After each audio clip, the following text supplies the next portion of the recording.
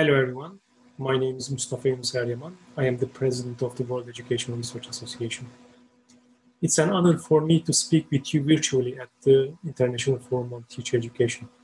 I am pleased to see the continuous effort of Kazan Federal University to gather educational researchers around the world at the forum. I would like to congratulate Ilshad Gafurov, the rector of Kazan Federal University, and his team for hosting International Forum on Teacher Education, both on campus and online. Today, the title of my presentation is Teacher Education in Complex and Uncertain Times, Towards a Phronetic Teacher Education. Before starting my presentation, I would like to introduce you two books that are relevant to today's speech. The first book that I published is Teaching as Practical Philosophy.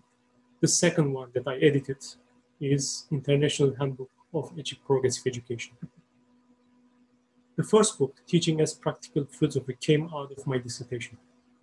The book introduces a multidimensional teacher education model based on Gadamer's philosophical hermeneutics and Habermas' critical contribution to it. The book challenges prevalent conceptions of phronesis and proceeds to offer new directions for further reconstruction of theory and practice of reflective teaching. The book emphasizes three important concepts of phronetic teaching: teaching as situated cultural activity, teaching as a social, political, moral, and practical accomplishment, and teaching as a deliberative and action-oriented critical process. The book also provides case examples of phronetic teacher education. Therefore, if you are interested in learning about the practical examples of phronetic teacher education, please read the book. The second book that I would like to talk about is International Handbook of Progressive Education. I edited this book with Professor Dr. Bertram Bruce from University of Illinois Urbana-Champaign. The book explored the past, present, and future conceptions of progressive education. At the beginning of the book, we started with the six important phonetic questions. The first question was, who are we as human beings? Where are we going with democracy? What is our vision of good life and ideal society? Who gains and who loses, and by which mechanisms of power in our vision? Is this development desirable? What, if anything, should we do about it? The book consists of 5 sections, 47 chapters, and 833 pages. 64 academicians from 21 countries participated in the book project. And they provided the case examples of progressive education and phronetic teacher education in their respected local contexts. Today, I am going to talk about two important concepts relevant to the phronetic teacher education. The first one is complexity, second one is phronesis. When we look at the literature, there are 18 characteristics of complex learning systems. As you can see in the screen, the most important ones are complex systems are nonlinear systems. They focus on diversity, networking, organizational learning, communication, and they are holistic systems and dynamic. And we generally see distributed control in these systems. And when we look at the teacher education programs, we see that teacher education program demonstrates similar characteristics of complex learning systems. The main characteristics of teacher education programs can be listed as follows. First, sensitivity to the initial condition. Second, disequilibrium. Third, unpredictability. Fourth, a non-hierarchical network structure. Fifth, feedback loops. Sixth, a capacity of self-organization and self-regulation. 7, a nested structure. 8, diversity. And 9, decentralized control.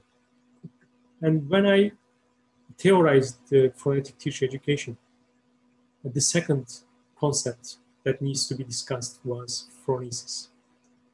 Phronesis of practical wisdom, according to Aristotle, refers to an inquiry's capacity to discern what is worth doing together with the ability to get it done, a reasoned true state of capacity to act with regard to human goods. Practical wisdom differs from theoretical wisdom by a conclusion in human action. In the first place, the end of practice is not produce an object or artifact, but to realize some morally worthwhile good.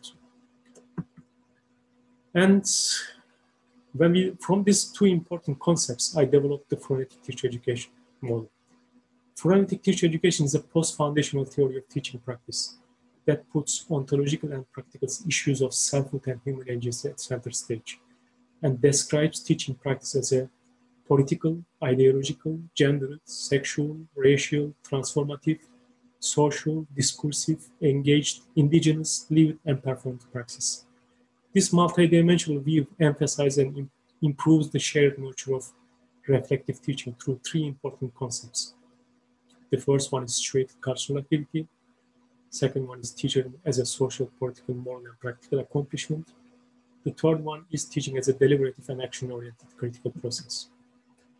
And here are the dimensions of Phronetic teacher education model that I developed.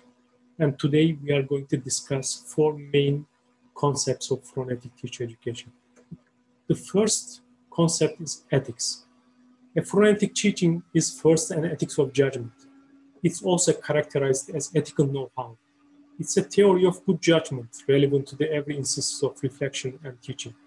It's a kind of knowledge that is embedded in praxis and distinguishable from technical knowledge, guaranteed by method. Practical knowledge is not acquired in making some kind of product or solving some kind of problem, disconnected from teacher's way of being in the world.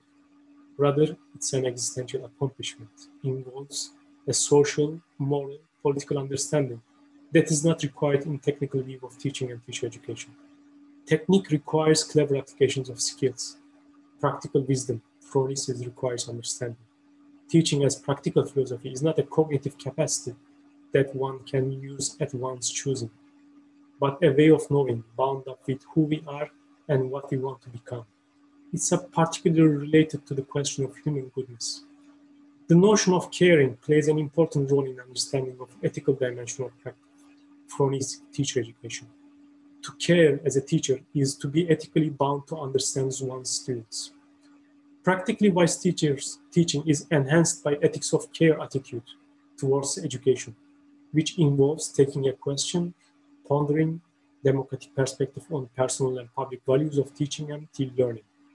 Teachers seek out opportunities to dialogue with students, colleagues, and societies. The second concept and second characteristics is deliberative excellence.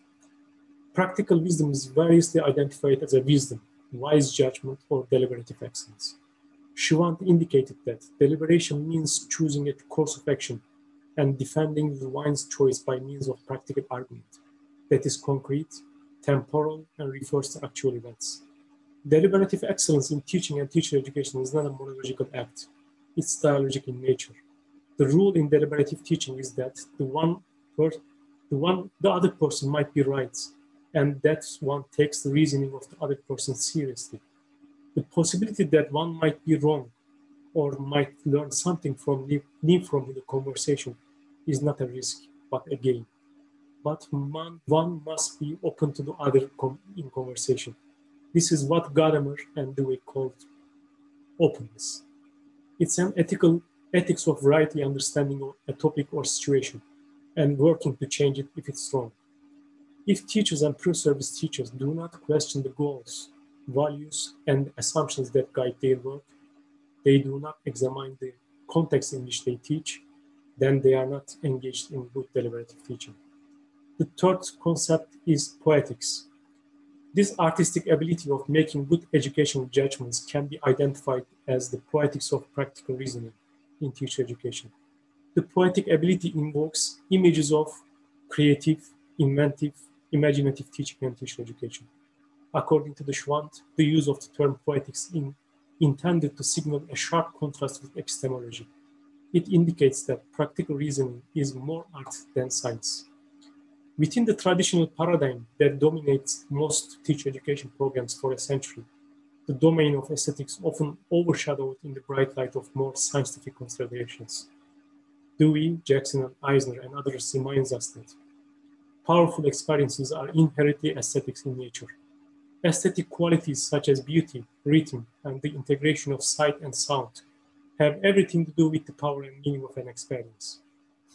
The teacher's ability to make critical aesthetical distinctions and judgments in the field of teacher education has become more important than ever.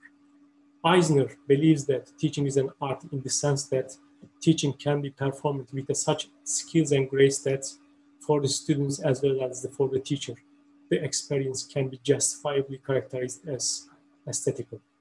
The aesthetic quality of experience can be witnessed in the dialogical taking place between the teacher and his first students.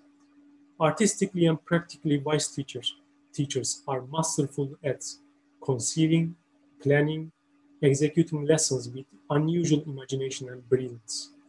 Artistic wisdom in the classroom is more than motivation and dramatization. It's an extraordinary level of performance bred out of personal commitment, which elevates the state of the art. And the final characteristics dimension of Phronetic teacher education is critical reflexivity. Traditionally, the relationship between phronesis and critical reflection has been identified in terms of communicative and social democratic practice. From one perspective, theorists articulate critical knowledge as a means for transmitting the deliberation of the practically and critically wise teacher and teacher educators to students and pre-service teachers. From this angle, the phronesis critical knowledge relationship is negotiated by addressing the practical questions of how well the teacher educators might share their excellent deliberation and lead the public through transformative revolutionary consensus. Critical knowledge in this view refers to ability to move an audience to democratically informed practice. From another perspective, critical knowledge promotes rather than transmits critical deliberation. And both critical knowledge and practical reasoning aims to persuade students and pre-service teachers about the rightness of a decision while considering the issues of social justice, equality, and freedom. These characteristics of phronesis and phronetic teacher education should not be seen as a hierarchical layers or levels, but rather as forming a multidimensional approach depicting the third terrain of teacher education, therefore its discourse. This multi-dimensional approach first is occupied by pre-service teachers' social and cultural backgrounds, their material reality, and their actions. In this approach, pre-service teachers must have a chance to explore their beliefs and pre-understandings about teaching and being a good teacher at both local and global contexts through a study of practices or beliefs in the local school communities and in other foreign contexts. These characteristics of teacher education programs as complex systems challenges the conventional teacher-directed textbook-based positivist approaches in teacher education literature, which has tried to reduce the complexities and ambiguities of the life into education programs to something knowable, measurable, and controllable. Phronetic teacher education, on the other hand, suggests that teachers and pre-service teachers ought to be less instrumental and narrow. Rather than thinking of teaching and learning as prescriptive and sequential, they could understand it as a web of progressive and transformative possibilities, where their responsibility is to allow learners to develop their own connections, insights through shared complex learning activities. When teaching and learning process is constructed in this way, it is the interaction among teachers, learners, and ideas that drive learning forward, what complex theory identifies as the principle of networked complex interactions. If you would like to get more information about the Phronetic teacher education and its characteristics, please look at these references.